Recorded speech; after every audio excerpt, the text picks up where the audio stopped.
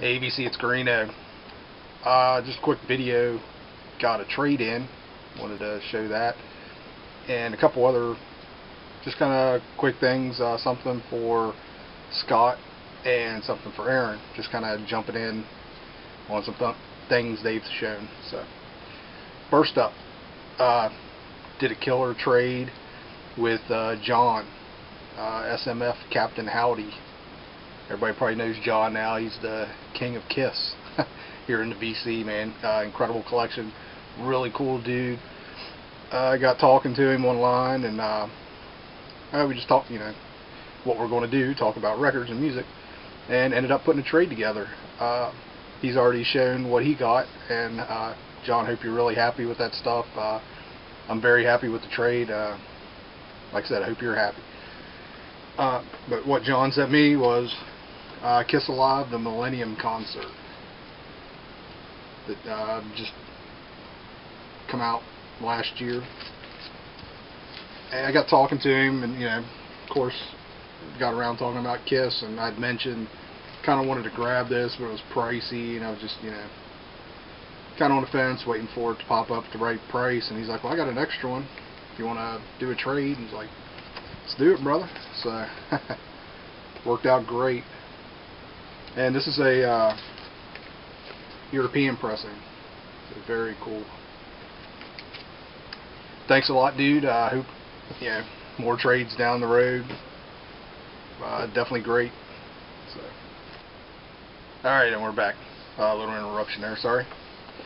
Okay, so I don't know, video or two back, Scott showed this record. And man, I hadn't thought about that record for a long time, and actually pulled it out because I want to spin it. He actually did a needle drop, and just got me thinking about it, and I haven't heard it for a long time. So anyways, I thought I'd add a little bit to it, just kind of for Scott and anybody else that's interested. And the album was M80, Maniac's Revenge. Pretty cool album, and like I say, man, it's been forever since I've heard this, and definitely want to drop the needle. Scott said he didn't really know anything about this band. I think he said he reached out to Aaron, I'm thinking, if I remember right, and he said he didn't know anything about him either. Cool band. This was from like '85, and this was their second album. This is actually on Attic. This pressing, I think Scott's was on Roadrunner. But anyways, that was their second album. Their first album, self-titled M80. This is on Megaton. Yeah, Megaton 0008. Kind of cool. The deal is with this band, it's mainly one dude, Nicky Buzz, guitar player, singer. Now, there's also a connection with another band I'm going to show here in a second, which is kind of the main reason I'm showing these. But while looking this stuff up, just kind of refreshing my memory on the band, like I said, it's been forever. Looking this up, this dude is Don Costa, the bass player. And when I was a kid, I heard stories about this guy played bass with Ozzy Osbourne, and he got thrown out of Ozzy Osbourne band because he was totally over the edge, just crazy, too wild for the band. And the story was he had like a cheese grater on the back of his bass, and he would cut his skin with it and bleed everywhere. And evidently it's this dude here. By looking up information online, I ran across that. This is the dude that was supposedly cutting himself with a cheese grater and all that, which is just hilarious. I barely remember that as a kid, hearing those stories, and this has been great pulling these out, refreshing my memory about the albums and finding that. So big thanks, Scott. I never would have looked it up if it wasn't for that. Okay, before M80, Nicky Buzz was in a cool band called Vendetta. And they were actually signed to a major label, Epic. And this is the same dude here, Nicky Buzz. And this is not like the M80 stuff, not as metal and all that. This is more, it's from like 82, I think. Yeah, 1982. This is more early 80s rock, melodic, not hair or anything like that, just very cool hooks. Like, there's one song in here called Jedi Knight. It's really cool. But it's a cool album, so just kind of putting it out there. Scott, I think you were asking for information about M80. You can trace them back to Vendetta. You ever come across this? Very much worth picking up. Killer album. Alright, like I said, I want to kind of jump in on Aaron too.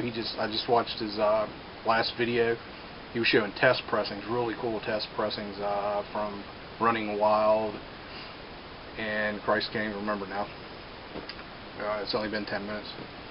But anyways, I have a couple test pressings. Thought I'd pull them out and show them. Kind of cool. I dig test pressings. You don't see them very often, and they're kind of cool. This is actually on a major. This is White Lion's Pride on Atlantic.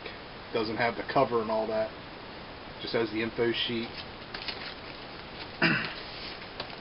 And here's the album. You can see it says ATL for the account, and then White Lion. I can't remember where I ran across this. It was cheap somewhere, like years ago, or a few years ago. But that was kind of cool, because I mean, this may be the only like major label test pressing I've ever come across. All right, next is Toxic Shock, Welcome Home, Near Dark, and this was on Nuclear Blast. Looks like it's Nuclear Blast 027, and it's kind of funny. It's on the same was it Palace? One of the test pressings Aaron had was on, or had this label on it, and you see somebody just wrote on it, test pressing. So it's kind of cool, and I don't have a real pressing of this album, so it's kind of cool to have a test pressing for now, I guess. And this one's just in a blank sleeve, and this is Steel Vengeance Prisoner, about 1988. This is a blank test pressing label. And the last one is Hellion, the Black Book, which is kind of wild. They made up like a little cover for it. And here's the insert from Music for Nations. Hellion, the Black Book, Music for Nations, heavy metal. Distributor is Pinnacle. See if we can see the label here.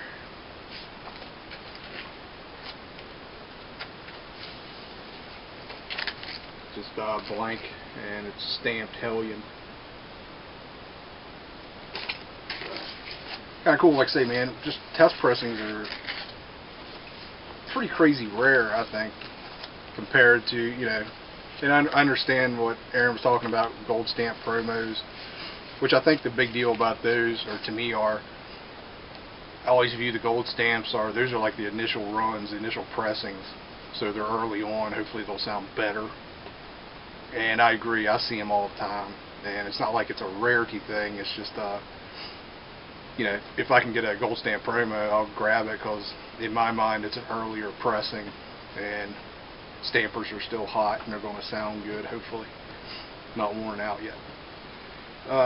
Actually, there's some albums, and I can't even think of anything. Maybe I don't know, I can't even think of anything right off the top of my head, but there's a couple albums I see all the time as gold stamp promos, and never seen just a regular, which makes me think, wow, did this ever go into production, or did they just do some promos, send them out, no interest, we're not going to press it anymore, But anyways, thought I'd kind of piggyback in on Scott and Aaron.